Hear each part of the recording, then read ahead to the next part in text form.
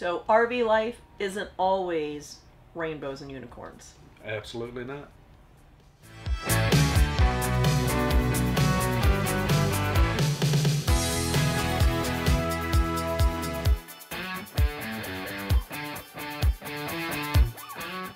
Hey y'all, we're Jimmy and Lisa with FindUsCamping. And in today's video, it's just about that. RV life is definitely not all the unicorn and rainbows that everybody thinks it is. We're out on the road all the time. We're in bad weather. We're in hurricane weather. We're in tornado warnings. We're in, like last night was heavy rain and wind. Very windy, which I'll take the rain over the wind any day. So where we're getting ready to get with this video is everybody thinks that the RV life, you guys live the life, you live the life. And pause, because we do. It doesn't need to be all dark and gloomy, because it's not that. We do love what we do. We love being able to see all the places, meet all the people, and the upside far outweighs the downside. But when you have a couple of down days in a row, sometimes it gets a little tolling, just like if you're living in an RV. I mean, if you're living in a house. You know, you have those weeks where the washer goes out, the dishwasher goes out, the roof has a leak, you know, and it seems like, oh my God, everything's coming to a head. When you buy a new house, you get all new appliances, and I think they only work for like 1 year. They all die at the same time. So it's been, this last week or so has kind of been one of those weeks, and although we do think we're living the life, the sad thing was this was a vacation week. It was, and we just want to say that, you know, hey guys, it's not always great. There are weeks, there are days where you kind of scratch your head and think, oh my God, what are we doing? And this week was one of those. So we always schedule around the week of Thanksgiving to try to go down to the Florida Keys through our Thousand Trails memberships, and let us talk about Thousand Trails for a minute. There is a love-hate relationship with Thousand Trails. For sure. You love them today, you hate them tomorrow. But I'll still say, at the end of the day, I do still hold my position that dollar for dollar benefits that you get, at the end of the day, Thousand Trails is still the best deal out there. Especially for us full-timers. Right. Because we can bounce from park to park to park to park all year round and never have to pay, you know, we don't have to pay anything. Every once in a while, there's a Thousand Trails that you have to pay $5 for. Well, because they're Encore parks. No, for 50 amps. Oh, or if they're Encore parks, sometimes you have to pay $20 a night, which at the Florida Keys is $20 a night.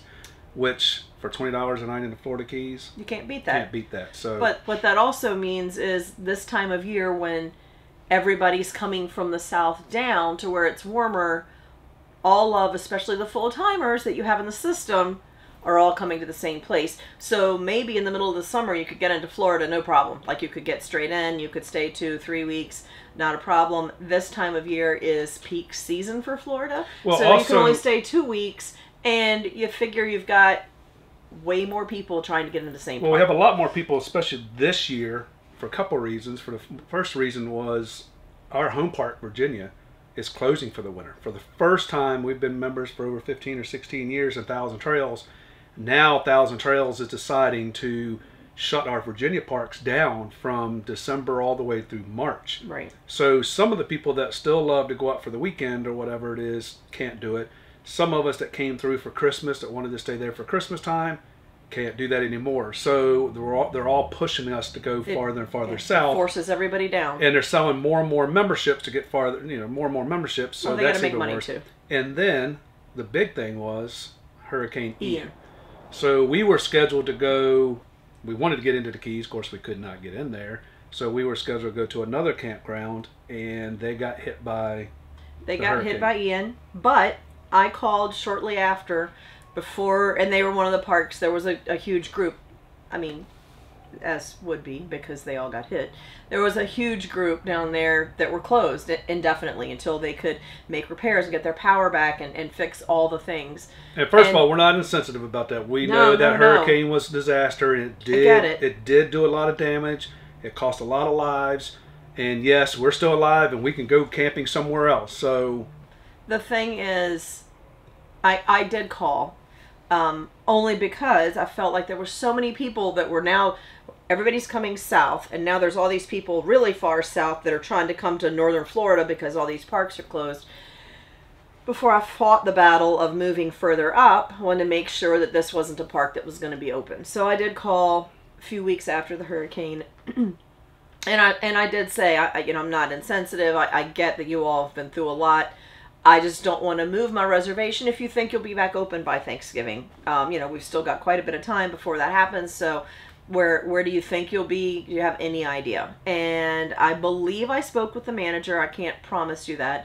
But he said no. He said, we actually got our water and power back this week, and I anticipate we will be open by the end of next week at the very latest, which was still in October. And I said, oh, okay, so we're coming Thanksgiving. Yeah, you should be fine. We will definitely be open by then. Don't worry about moving your reservation. Now, the amenities may not be there. The pool may not be open. They may not have Wi-Fi. They may not have... But they did have water. They had their electric, and they had a site. So I'm thinking we're good. So here we go. We're leaving. Where did we come from? We came from Orlando, which was only a 3-hour drive. And we got there, and we were greeted by the manager this time, who said... There was three of us. Well, there was 3 of us in our group, so let's start with that. And he said, we do have the sites for you guys, but our sites are kind of soft right now. I said, okay. We've heard that before. That's fine. It would have been nice, maybe a phone call that morning to say, hey, I know you're due to check in today, and our sites are really soft, because that's what he meant to say. It's not quite what he said. And I said, well, what does that mean exactly? And he said, well, we'll let you go take a look at them and see what you think. But these are only sites that we have left. Yeah, I said, is there, are there any other sites? Like we're in a pull through. Is there maybe a back end available that's drier? Nope. These are the only sites we have. So the guys that were in our group, we all hop on the back of the golf cart, and we go for a tour, and we hit our site, which was soft. And we our walked camper's it. Heavy. Yeah, it's heavy. And I walk it and I go, yeah, I should be able to get that. It's squishy. We should be able to make it. And then we go to the next site where our friends are in, and we walk it, and theirs seemed even harder. Theirs seemed like it was better. So meanwhile, I'm up front, patiently waiting and looking for other parks, thinking if he comes back and says we can't do this, now what? Like, it's the week of Thanksgiving. Are we going to be able to get in somewhere else? Or are we going to spend it in a Walmart parking lot? So to have a funny, we're in the back of this golf cart, and we're rolling around the back side of it. And the activity director, which was driving us around, she says, oh no, uh-oh. And we all look at each other and go, what? She says, I'm almost out of battery on my golf cart. I said, out of battery in the golf cart? She said, can you guys get off and push? Yeah, I would love to get off and push. So we help push, and she gets going with us larger guys off the cart. Big guys off. It worked just fine. She was able to get up there. So we get up there and we talk to him, and he says, what do you think? And they said, we could probably get in there. And then he tells Lisa that it depends on how good of a driver you are, he says. What's the matter with you? I said, oh, how's that? And he said, well, if you can, they're pull-through sites. So if you're a good enough driver to just pull in on the first try and not have to back and pull and back and pull, you should be good. The people that tend to be getting stuck are people that have to pull in and back up and pull in and back up. And I said, well, okay, I'll give you, maybe you have to be a decent driver to do that. However, another factor that plays into that is how tight are your streets and how tight are your sites. To which he says, they're very tight. Well, the streets are so tight, as I was trying to make my right-hand turn, I had to get far enough left, but I had to worry about my tail swing on the left-hand side. And as I made the turn, we were about to run into the camper that was on our row on the back side of it. And then we had a palm tree there, or a tree there that I was almost hitting there. I would say we were within 6 inches of our awning with that palm tree. So they're tight, and of course they're one-way roads. They're not even two ways, which we love two ways. That gives you more room to get wider. They're one way because they're only wide enough for one vehicle. So I swing it on in, and I said, let me put this thing in four-wheel drive just to make 100% sure. And as I swing that thing in, and I have to go over the concrete slab because the site is that tight. I had to go over top of that and straighten up. And when I did, it just like got super soft. Can we just back up and talk about that concrete pad for a minute? I do appreciate the concrete pad where your picnic table and, you know, if your grill, your chairs, whatever it would be, because that's nice, especially when you're coming in the steps. It helps keep dirt from coming inside. What I don't understand is a lot, and these are a lot of older Encore parks, is where I see this a lot. The lot where you park, let me back up, where you park is grass. Your patio is concrete, and that's great. That has all kinds of benefits. Except when the concrete pad is literally 5 to 6 inches higher than when you're parking or where you're parking. And then when it's muddy and you sink down even further. Fortunately for us, we have 2 doors, because if not, our solid steps would run into a problem. They wouldn't have enough room to open and be able to shut the door. So we pulled in. Our front door would have hit the concrete, and there's no way it would have been able to open because the pad was so high. But our back door was still off the concrete pad, so we were set. We were very crooked, but we didn't want to pull him back. We just pulled in, and as it turned out, we would have, well, we did sink, but we had to back out anyway, because the way the pull-through site was, they had a light pole, and the person across the street had all kinds of cars and stuff parked out there, so we were going to have to back out. So there was really not a whole lot of need to like straighten and try to get stuck. Let's get one other thing straight too. We know that we bought a 45-foot rig. Oh yeah, and most of these campgrounds are not suited for 45-foot. Well, a lot of the older ones, because they didn't make this when that campground was built. We understand that. We know there's going to be times that it's going to be tough for us to get in. So don't comment below and go, you guys bought that 45-foot camper, so that you should realize that. Okay, and we do understand. Well, but wait a minute. So let me back up though. When I make my reservation, I have to tell them how long my rig is. Oh. It asks RV length and do you have slide outs. So if your streets are too narrow, or if the sites are too small to accommodate a 45-foot or 44-foot 11-inch RV with 3 slides, then when I enter that information, you should simply say, we don't have a site that you will fit in. Well, but they don't. Well, the first thing that some annuals came over there and said, I just don't understand why they let you big guys come in here, because this park is not designed for big people. So, and they weren't being ugly to us. No, they were just watching the struggle. There's more talking about them in a few minutes, but if they understand it, then the management should understand that. If the park should understand that. And when we sign up, they should say, if you're 42, 41 foot, we can't accommodate you. And we will go somewhere else. And I don't like that. Like, don't get me wrong. I hate when the park doesn't have sites big enough for me. However, I would rather you tell me that than let me get there and not be able to get parked, or not be able to have to ask somebody to move their car because the streets are so narrow. So back to getting in. We got in. We were pretty much. We got level. We were pretty much at an angle, but we were going to make it work because it's our vacation. We're going to make this work. We just have to park here. One of the maintenance guys runs over and he says, "Do you guys have wood?" No, I don't usually carry wood because we have other things that we use to. We're not used to being in the mud. So he brought over some wood, and we put the wood down, and we used our Anderson levelers to try to level, because of course one side was sinking down in the mud. And when I pulled up on top of that, that thing just sunk farther down in the mud. The Anderson levelers, which are what, maybe 6 inches on the thickest end, they were completely under the mud. Like, you couldn't even see them. That's how muddy it was. And then the tire still wasn't quite at ground level, but it was pretty close. So, but we got level. But we got the wood. We put the wood underneath the 6-point auto level. We hit it. It went up. We're level. We're not happy. We're going to bring mud in every time we walk in and out of the camper. And then they turned around and said, "Oh, don't forget it's going to rain tomorrow and the next day. Heavy rain. So it's even going to be even more muddier." So we made it. We're done. We got in. We're happy. But wait a minute. I will give kudos to the maintenance guy, because he was covered in mud. So I'm sure this had been his entire day so far. And what the manager told me was it was so soft because they'd gotten 5 inches of rain the day before. And that's fine. But what multiple people in the park said was, we've been here X number of years, and it's always like this. What the manager led me to believe was this is typically their dry season, but because they'd gotten all the rain, it was muddy.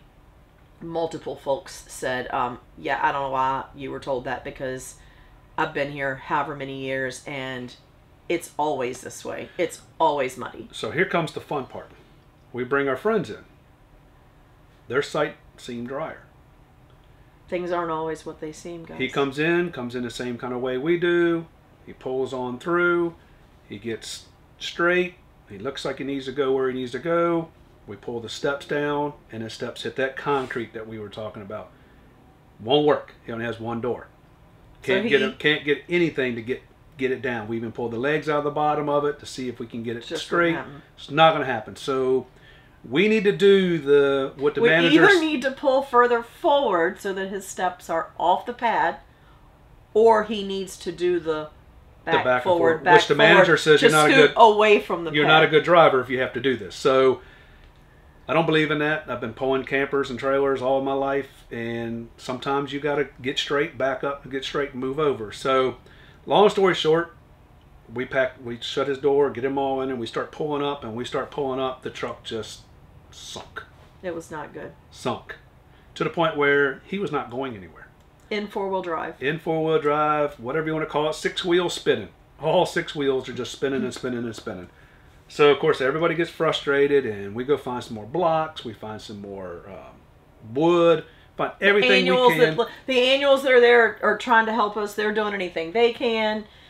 So, make a long story short, he's in, he's done, he can't level, he can't do anything. At least we weren't straight. We were level, and we could live the way we were, but they couldn't even get in their rig. They could not stay that way. So we unhooked his truck and hoping it would dry up a little bit. Maybe we can put some more wood down in the areas and pile it in and stack it in. Maybe they can go get us some rock and put it in here, and we can back up the truck back up to the trailer again and pull out. Not happening. So they go up front and they talk to the manager, and the manager says, I can see if I can find another place for you guys to go. In the meantime, let me see if I can get a tow truck here to get you out, because we're not getting it out. So they go up front, and the manager does a great job. He calls another park. And he got us in. That park was not even open yet. Because of storm damage. They were still cleaning up. That was... It's either Riverview or Riverside. He'll have to fix that on the edit, because I always say it backwards. But it's another Encore. But it was in Arcadia, Florida. Yeah, it's another Encore park there that was not open because it got hit by the hurricane, and they had damage, a lot of damage. They did. But they said you can drive down here, see if the site, because our sites are wet. You can drive down here and see if the sites are okay for you guys. Well, she said they don't sound as soupy as what you've got going on there, but they are a little soft. So in the meantime, they're trying to figure out how they can get their tow truck in there and get the tow truck out. So we hook back up to our camper, and we back out, which wasn't easy. We got out, got our stuff out, and we drive down the road, 30 minutes down the road. And the third person that was with us that hadn't even tried to park, he went with us too. He said, forget that. It was like 20 minutes. And when we got to that park, and then the manager did tell us before we got there, our sites might be a little soft. We do not have Wi-Fi or cable, but we do have water and electric. You know, we're still in cleanup mode. And, you know, at this point, it's like, we just need a place to park. If you will let us come stay, we are, you know, more than gracious for that, thankful, and we appreciate you letting us come. So we drive down there, and Lisa gets us all checked in, and we drive around and see all these campers on their side. Trailers beat all up. Fronts of them down on their noses. It was really sad and really hard to see. And you know they've been cleaning up ever since the storm. Which was a month and a half ago. What's left is just a fraction of the devastation that they saw in that park. So that makes you appreciate them letting us come in even more, because they had a lot going on, and they did have some people staying there. I'm sure their annuals that were there, and everybody was helping clean up and get, but they had their pool back open. So we back into our site, and the site is actually very hard. We don't have any issues. The sites are huge. Yeah, the site was not muddy at all, not soft at all. We backed in, we get it unhooked, we get all leveled, we get the other guy that's with us or he's got a He's Class got A. Class A. So he backs in. He gets all leveled. Everything is beautiful here now. Nice park. It kind of looks like, you know, when a storm is coming through and you're all in the dark and you're all in the rain, and then it's over and the light comes through and the sun's out and rainbows are out. At the end of the So storm. there's your rainbow. That's not the unicorn, but it's the rainbow. So now it's like, okay, now we can start our vacation. Now we can have fun. But we still got somebody stuck in the mud. They're still stuck, and the tow truck to this minute is still not there yet. Which was funny because before we left that park, somebody said, "Oh, the tow truck's here," and then somebody else said, "Oh no, it's almost here." Well, turns out it was 2 hours out. So we called him and make sure the tow truck wasn't there yet, and he got pulled out, and he said, "No, but if you guys can come back, we would love for you guys to come back, at least help, because his jacks were going to be real close to the concrete as they were pulling, that the tow truck was going to have to pull them out." He just needed extra eyes. He needed to set some more eyes. So we all drive back over there and we check it all out. The tow truck gets there probably 45 minutes later after we arrived for the second time. And he hooks up to him. And big tow truck, like the big heavy duty ones. So he hooked the strap to it. He hooked the strap up to it and hooked it up, and without any problem, he winched him right on out of there. So he's out of there now, and we get a very muddy truck and RV, muddy truck. But at the end of the day, he got out. So he shows up right about dark, and we back him in, and we get him straight, and all is good now. So we're all happy. We're enjoying our vacation. We wasted a day of our vacation, but I think we learned a lesson. I don't know. The one lesson, you maybe call before you head over that day? Because that was the hardest part for us to swallow. Okay. The one lesson we wanted to happen was, and we hope they see this video, at least the manager could have called. Exactly. We drove 3.5 hours over there. We know Which there was we know there was a hurricane, but Orlando had a hurricane too. They all got the wind and the rain. But at least he could have said, "Hey guys, we know you guys are coming in today. Check-in is at 12. I just want to let you know that the sites are super muddy. If you're 45 foot long and you're heavy, you may get stuck." Because he knew it was soft. You can look at that and tell it might have been soft. And here's my thing. He didn't know whether we were driving. I mean, I guess he could have looked at my reservations.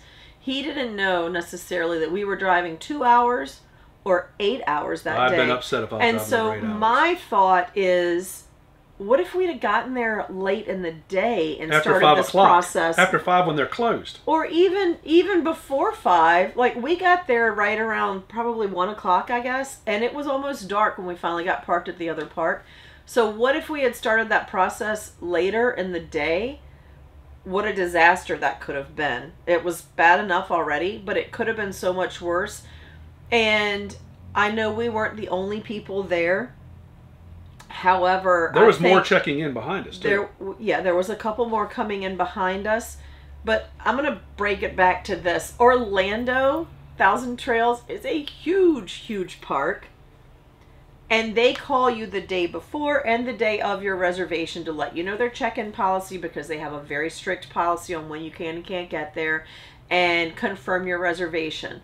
Now, there's no way that this park we were at had anywhere near that many reservations coming in that day, because the park's just not that big. They were pretty full. So I feel like somebody there could have spent 10 minutes maybe calling people that were checking in that day when they knew they had a problem, to say, "Hey, I know you're supposed to be here, and while the park is fixed back and everything's up and running, we got a lot of rain yesterday, and some of our sites are really wet, and one of the ones that's really wet, or 3 of the ones that are really all wet, our sites are yours, and unfortunately, it's all we have. So you're welcome to come and try it out if you want to. I just need you to know that there is a chance that you may not be able to use the site." And then before we spent 3 hours on the road driving there, we could have tried to make other arrangements. At the end of the day, it all worked out. He did step up finally and help us get into another park. And thank you to the park that let us come in. They didn't have to. They weren't open to the public. They weren't opening, I think, till December 1st or 2nd, because they were still actively cleaning up. So they absolutely did not have to let us come in, and we appreciate that. So if you guys are a park owner, a park manager, or something like that, just think a little bit ahead.